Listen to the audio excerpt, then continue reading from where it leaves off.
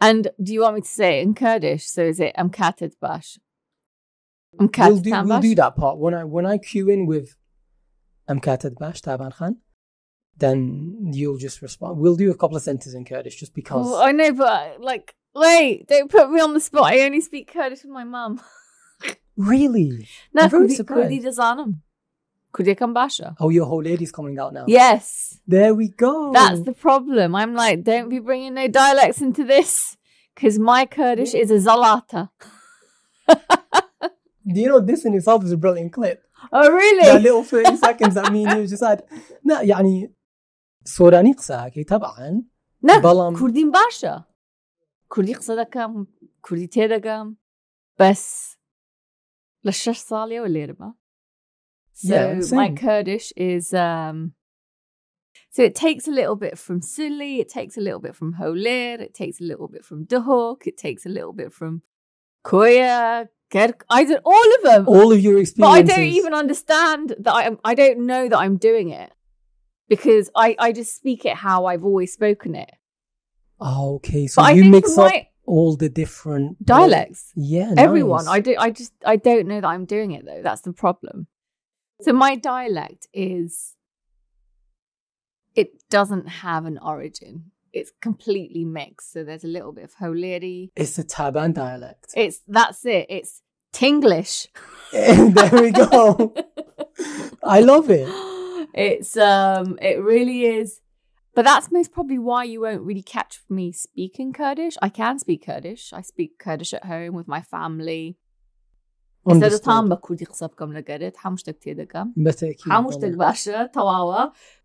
that note, Taban, Amkated Bash. Amkated Bashtir. Zor spas. Hoş bir spas.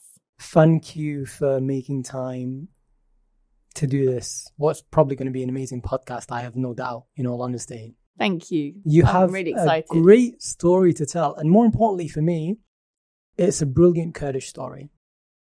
So this was my leading message to you. If you remember, I said, Taban, us Kurds are underrepresented. Yeah. So it's a great deal for me to have someone on you like here that I can share with my audience, which is over 90% non-Kurdish. Yeah, yeah. Look at who I have here making a difference in the world. Oh, with thank you. Mate, embrace it. Thank you. I really You've just begun. That's the crazy thing. I genuinely believe that Kurds just need to unite. Like, honestly, we all need to kind of get together and really support each other and have each other's backs. For me, especially with the Lotus Flower, I try and encourage as much men to be involved in it as possible. I try and support Kurdish businesses, Kurdish women. Like, for me, it's a really, really big thing. It's my way of giving back to the community. So the Lotus Flower does center around empowering and saving women from struggles, and struggles like war, abusive marriages, a lack of education.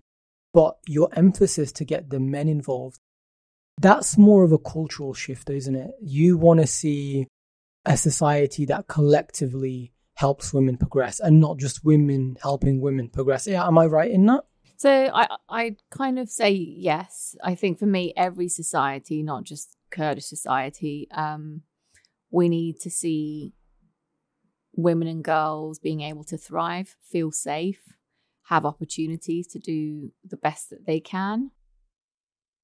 I think for me, because I'm Kurdish and my Kurdish background, I'm very passionate about supporting my motherland, basically. Cool. And that entails everyone, right? I have a son. I've got a 21-year-old son. If I don't really think about including the men and boys, then where does that kind of leave the future generation? So for me, it's really important to include men and boys in supporting women and girls. Now, I understand your point wholeheartedly because unfortunately, my parents did actually divorce and I'm predominantly been raised by my mother. So I've probably got a different upbringing from a Kurdish perspective and my views on women than a typical one. For good or for worse, that's not what we're here to discuss. But I'm emphasizing with your point. I think these days society is quite divided. And if you go too deeply into this rabbit hole of social media, you'll start thinking we all just hate each other. When the truth is, one can't really exist without the other, like even our instincts. Yeah, I think you definitely need a community to support each other. And for me, like, I try and bring my son up in a way where he's very connected with his emotions. He's very empathetic. He's very sensitive. I'd say lots of things that we kind of grow up trying to tell boys not to be. But for me, it's very important. And I think that there are so many great men and boys in our region. We just need to kind of show them or provide ways and show them how they can support and how they can help. I mean, the Lotus Flower, it's a 50-50 gender split. We've got so many amazing men working in our organization, and they're genuinely, passionately working there. It's not just like it's a job. Everyone's really, really committed to the cause. And I think they're a great example of how men can be supporting women and girls. But the overall goal is to get more men involved in more than just a way of working. For men to understand that the way they speak, behave, and represent themselves around women has a big impact on them. Massively, massively. And I think for me, it starts from a young age. So that's why I'm keen to kind of work with boys as they're developing those ideas about how they see women and girls in our culture. And I think it's really important for us to start at quite a young age and kind of include them and start bringing them in to the change. I think it's a collective thing. You can't do it in isolation. No, you can't. You definitely can't. And if it isn't collective and society or as a culture, we don't spread the same message, then you get mixed signals and it goes through one ear and out the other. Yeah. Because you don't know where to hear it from. But in your case, as a mother to a child, to a fully grown adult son now, he would have heard these stories for years and it would be embedded in him, and he's acting more the way you want rather than, let's say, a typical person from the culture. Yeah. Yes. He's I'd say he does, but also at that age, so much influenced by outside factors I can't control. I've got no control over that. So for me, with the boys and men that we work with, it's more like, how can we be that outside control that makes them have some sort of, I mean, I've got examples of some projects which were, I'd say, quite innovative, but also very inclusive and understanding of the culture. And that one is a positive masculinity project. Now, trying to implement that in our region, I saw the look on your eye. It's quite hard, but I know that a lot of the men and boys that we were working with quite religious. It doesn't matter which religion. So it could be Yazidi, it could be Muslim, it could be Christian, any religion, but they do look up to the religion and the religious leaders. So what we did was we actually got the religious leaders involved. So we went to them and asked. So we had one from the Yazidi community. We had one from Sunni. So we had a mullah. We had someone from the Christian community, so a priest.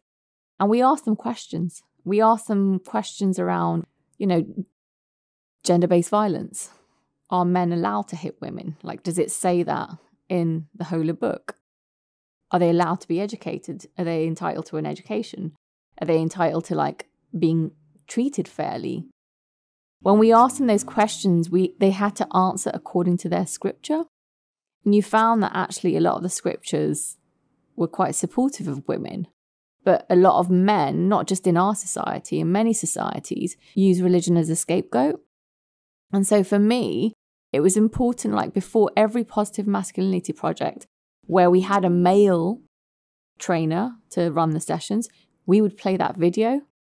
So there was no things around, oh, it's because it's in the religion. So there'd be no scapegoating of the religion. So we've kind of cut that off from the start. And as that project progressed, they actually asked for mental health support.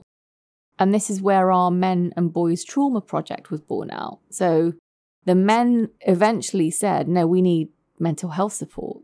We're almost taking it out on our partners or our family members.